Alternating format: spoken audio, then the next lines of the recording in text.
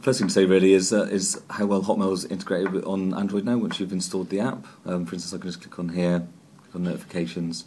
We've got a notification there. I've got a message from a friend from Hotmail in the notification area. Takes me straight into my Hotmail inbox. There I can see that quick message from Emma. And I can back out of there.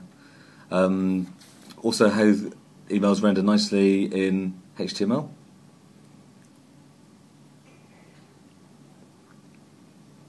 These images come down.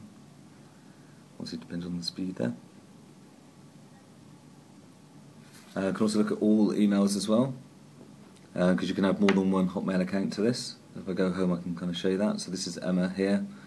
I can also press and hold on Emma and get access to things like settings, much more kind of granular control around how you synchronise, how you handle calendar and contacts, perhaps quiet time when you don't actually want email to be automatically synchronised to the device and you just don't want to be disturbed. There's lots of things to explore there, including folders as well that you can add in.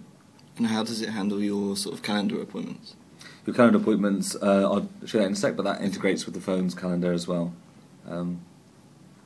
Just click back here and then you can just basically press and hold on one of these and you've got access to the various in-place functions as well where you can delete, mark as read, etc. and reply to that message, or just go ahead and just compose a brand new message. Just to show you the kind of integration with people as well, just click on people here, and here I'm looking at my Hotmail contacts. After installing the app, I asked to bring down my contacts from Hotmail as well, and those are seamlessly built into the People Hub on this Android device too.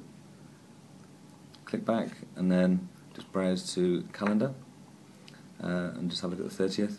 And here we've got an Android demo appointment that I put in yesterday, and that just shows you how the calendar, Emma's calendar from Hotmail, is integrated with the Android device too. Just click on that for just more details of that. You can see that's coming from for Emma and what her Hotmail is.